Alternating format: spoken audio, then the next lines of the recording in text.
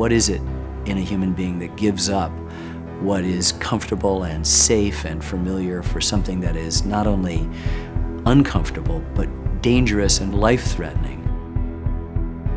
Who are we is the animating question in the work that I try to do. And this is a story that woke me up.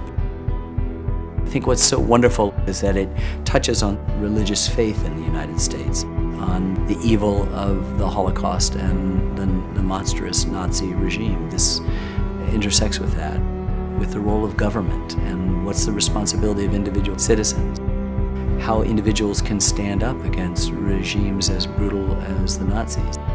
Minister and his wife, they figured out how to write in code. They figured out smuggling of human lives. They figured out how to get past Nazi guards. I mean, this is not stuff they teach you in divinity school.